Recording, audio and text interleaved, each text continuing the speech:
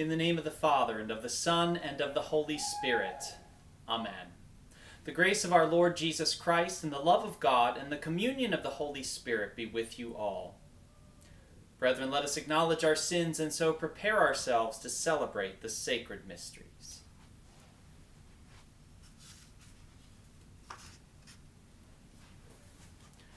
I confess to Almighty God, and to you, my brothers and sisters, that I have greatly sinned in my thoughts and in my words, in what I have done and in what I have failed to do, through my most grievous fault. Therefore I ask Blessed Mary, ever Virgin, all the angels and saints, and you, my brothers and sisters, to pray for me to the Lord our God. May Almighty God have mercy on us, forgive us our sins, and bring us to everlasting life. Amen.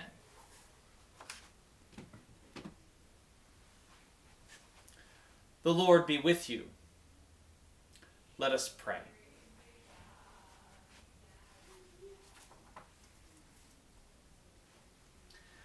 We invoke your mercy and humble prayer, O Lord, that you may cause us, your servants, corrected by penance and schooled by good works, to persevere sincerely in your commands, and come safely to the Paschal festivities, through our Lord Jesus Christ, your Son, who lives and reigns with you in the unity of the Holy Spirit, one God, forever and ever.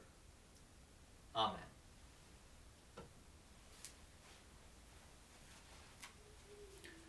A reading from the book of Exodus. The Lord said to Moses, "Go down at once to your people, whom you brought out of the land of Egypt, for they have become depraved. They have soon turned aside from the way I pointed out to them, making for themselves a molten calf and worshipping it, sacrificing to it and crying out, 'This is your God, O Israel, who brought you out of the land of Egypt.' The Lord said to Moses, 'I see how stiff-necked this people is.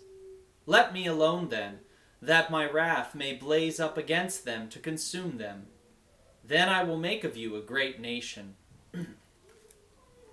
But Moses implored the Lord, his God, saying, 'Why, O Lord, should your wrath blaze up against your own people, whom you brought out of the land of Egypt with such great power and with so strong a hand? Why should the Egyptians say, with evil intent he brought them out, that he might kill them in the mountains, and exterminate them from the face of the earth? Let your blazing wrath die down. Relent in punishing your people. Remember your servants, Abraham, Isaac, and Israel, and how you swore to them by your own self, saying, I will make your descendants as numerous as the stars in the sky, and all this land that I promised I will give your descendants as their perpetual heritage.' So the Lord relented in the punishment he had threatened to inflict on his people." The word of the Lord. Remember us, O Lord, as you favor your people. Remember us, O Lord, as you favor your people. Our fathers made a calf in Horeb and adored a molten image. They exchanged their glory for the image of a grass-eating bullock. Remember us, O Lord, as you favor your people. They forgot the God who had saved them, who had done great deeds in Egypt, wondrous deeds in the land of Ham, terrible things at the Red Sea. Remember us, O Lord, as you favor your people. Then he spoke of exterminating them, but Moses, his chosen one, withstood him in the breach to turn back his destructive wrath. Remember us, O Lord, as you favor your people. God so loved the world that he gave his only begotten Son, so that everyone who believes in him might have eternal life.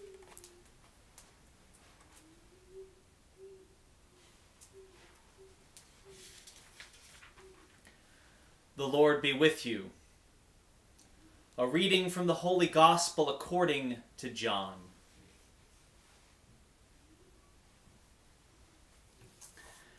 Jesus said to the Jews, If I testify on my own behalf, my testimony is not true. But there is another who testifies on my behalf, and I know that the testimony he gives on my behalf is true. You sent emissaries to John, and he testified to the truth. I do not accept human testimony, but I say this so that you may be saved. He was a burning and shining lamp, and for a while you were content to rejoice in his light. But I have testimony greater than John's. The works that the Father gave me to accomplish, these works that I perform, testify on my behalf that the Father has sent me. Moreover, the Father who sent me has testified on my behalf. But you have never heard his voice, nor seen his form, and you do not have his word remaining in you, because you do not believe in the one whom he has sent. You search the Scriptures, because you think you have eternal life through them. Even they testify on my behalf. But you do not want to come to me to have life. I do not accept human praise. Moreover, I know that you do not have the love of God in you. I came in the name of my Father, but you do not accept me. Yet if another comes in his own name, you will accept them. How can you believe when you accept praise from one another, and do not seek the praise that comes from the only God? Do not think that I will accuse you before the Father. The one who will accuse you is Moses, in whom you have placed your hope. For if you had believed Moses, you would have believed me, because he wrote about me. But if you do not believe his writings, how will you believe my words? The Gospel of the Lord.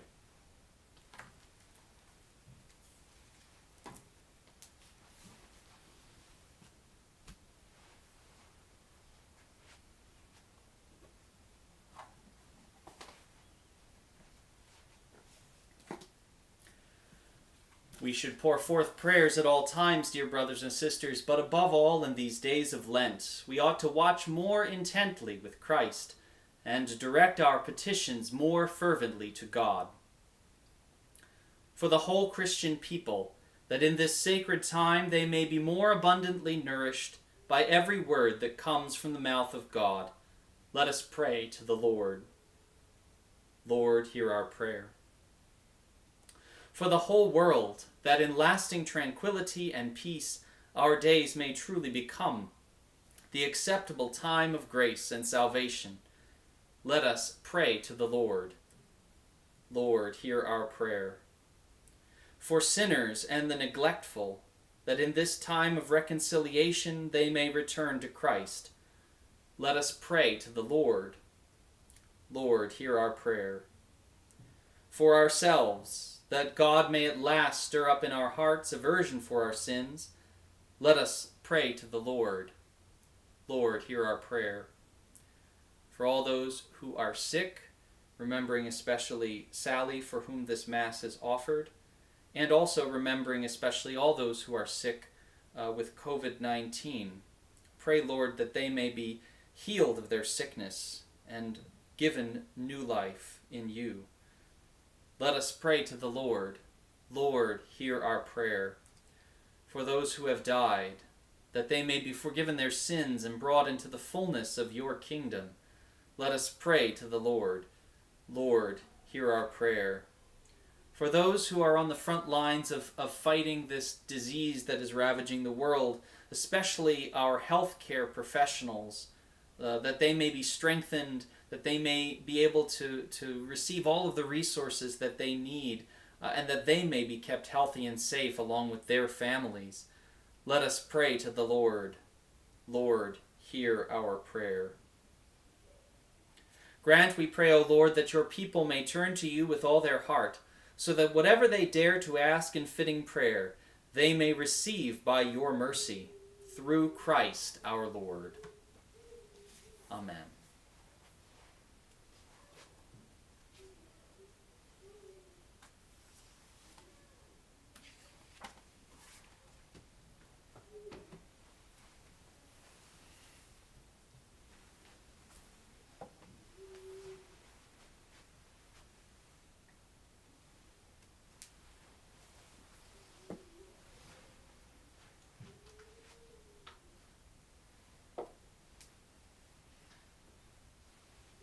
Blessed are you, Lord God of all creation, for through your goodness we have received the bread we offer you. Fruit of the earth and work of human hands, it will become for us the bread of life. Blessed be God forever.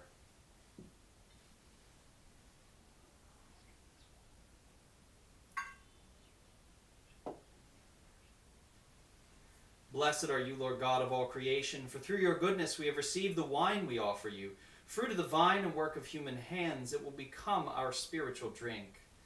Blessed be God forever.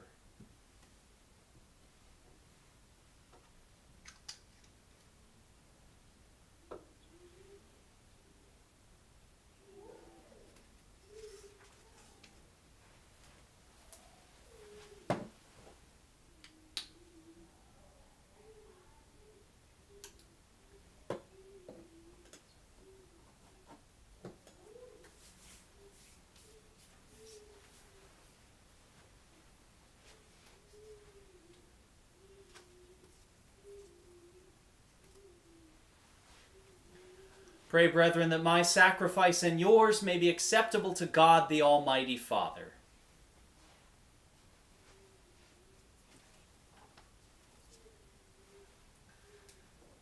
Grant, we pray, Almighty God, that what we offer in sacrifice may cleanse us in our frailty from every evil, and always grant us your protection. Through Christ our Lord. Amen.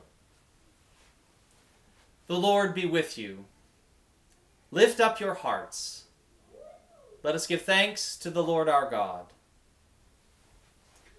It is truly right and just, our duty and our salvation, always and everywhere to give you thanks, Lord, Holy Father, almighty and eternal God, for you have given your children a sacred time for the renewing and purifying of their hearts, that, freed from disordered affections, they may so deal with the things of this passing world as to hold rather to the things that eternally endure. And so, with all the angels and saints, we praise you as without end we acclaim. Sanctus, Sanctus, Sanctus Dominus Deus Sabaoth, plenis uccelli et terra, gloria tua. Hosanna in excelsis, benedictus, qui venit in nomine Domini. Hosanna in excelsis. You are indeed holy, O Lord, and all you have created rightly gives you praise. For through your Son, our Lord Jesus Christ, by the power and working of the Holy Spirit, you give life to all things and make them holy, and you never cease to gather a people to yourself, so that from the rising of the sun to its setting, a pure sacrifice may be offered to your name. Therefore, O Lord, we humbly implore you, by the same Spirit, graciously make holy these gifts we have brought to you for consecration, that they may become the body and blood of your Son, our Lord Jesus Christ, at whose command we celebrate these mysteries. For on the night he was betrayed, he himself took bread, and giving you thanks, he said the blessing, broke the bread, and gave it to his disciples, saying, "Take this, all of you, and eat of it, for this is my body, which will be given up for you."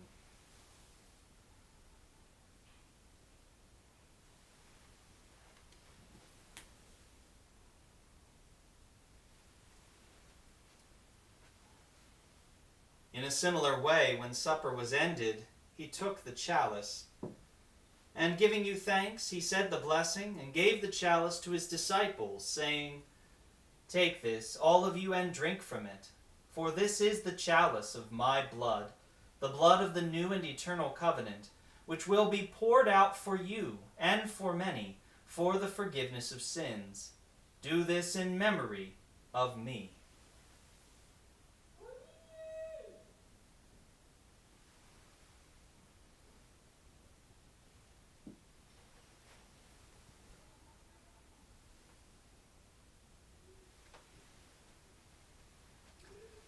The mystery of faith. We proclaim your death, O Lord, and profess your resurrection until you come again. Therefore, O Lord, as we celebrate the memorial of the saving passion of your Son, his wondrous resurrection and ascension into heaven, and as we look forward to his second coming, we offer you in thanksgiving this holy and living sacrifice. Look, we pray, upon the oblation of your church, and recognizing the sacrificial victim by whose death you willed to reconcile us to yourself, grant that we who are nourished by the body and blood of your Son, and filled with his Holy Spirit, may become one body, one spirit in Christ. May he make of us an eternal offering to you, so that we may obtain an inheritance with your elect, especially with the most blessed Virgin Mary, Mother of God, with blessed Joseph, her spouse, with your blessed apostles and glorious martyrs, with St. John the 23rd, and with all the saints on whose constant intercession in your presence we rely for unfailing help. May this sacrifice of our reconciliation, we pray, O Lord, advance the peace and salvation of all the world. Be pleased to confirm in faith and charity your pilgrim church on earth, with your servant Francis, our Pope, and Daniel, our Bishop, the order of bishops, all the clergy, and the entire people you have gained for your own.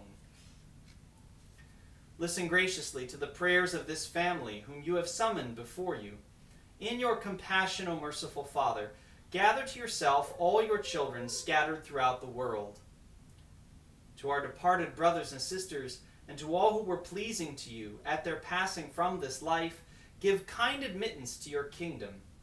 There we hope to enjoy forever the fullness of your glory. Through Christ our Lord, through whom you bestow on the world all that is good.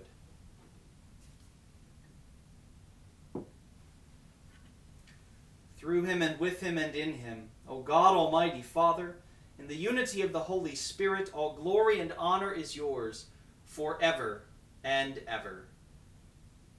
Amen.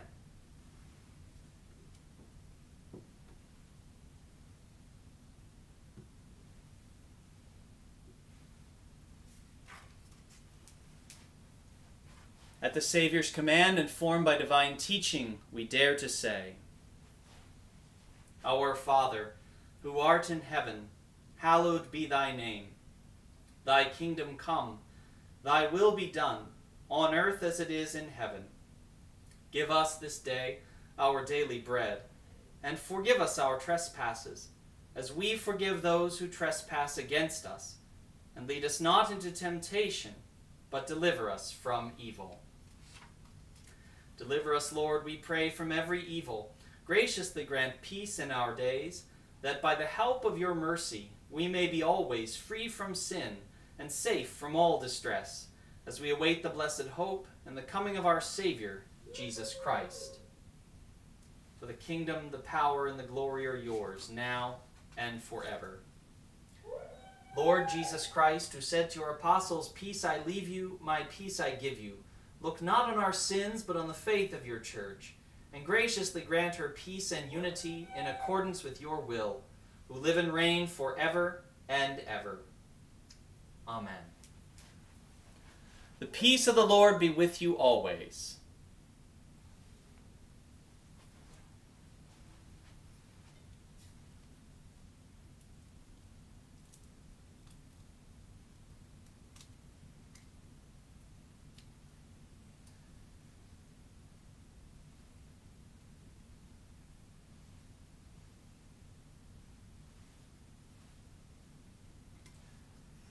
Agnus Dei, qui tollis peccata mundi, miserere nobis. Agnus Dei, qui tollis peccata mundi, miserere nobis. Agnus Dei, qui tollis peccata mundi, dona nobis pacem.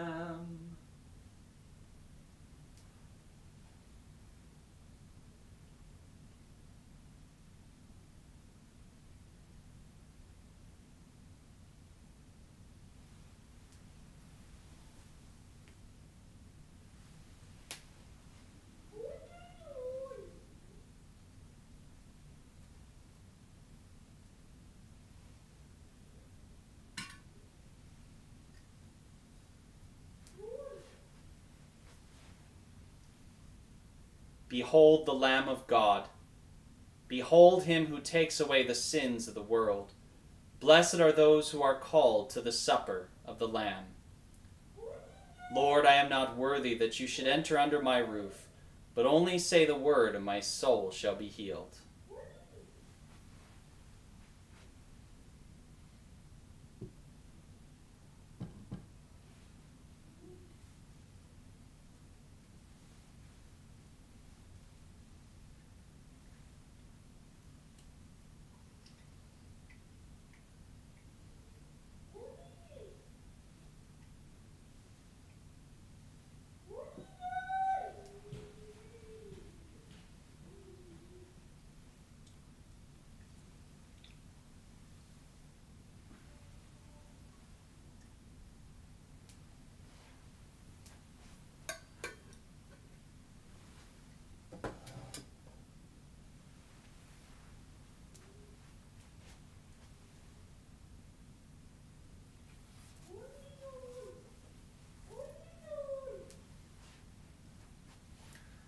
Let us pray.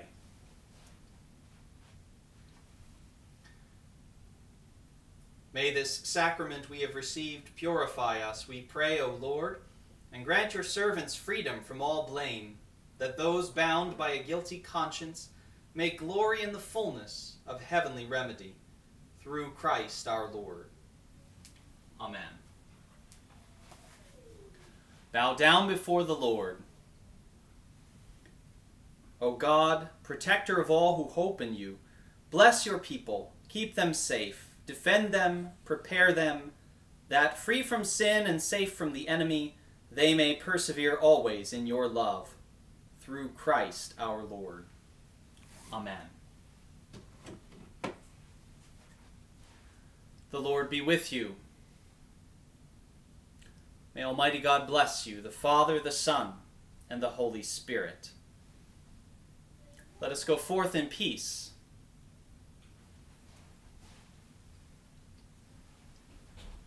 Saint Michael, the Archangel, defend us in battle. Be our protection against the wickedness and snares of the devil. May God rebuke him, we humbly pray. And do thou, O Prince of the heavenly host, by the power of God, cast into hell Satan and all the evil spirits who prowl about the world, seeking the ruin of souls. Amen. Thank you for joining me for Mass today. My children were particularly loud today, so I hope you enjoyed that extra soundtrack. Gives it just that little bit of authenticity, that this Mass feels a little bit more like the Mass that you probably experience on a regular basis, with children making lots of noise in the background. God bless you, and I look forward to seeing you again for Mass tomorrow.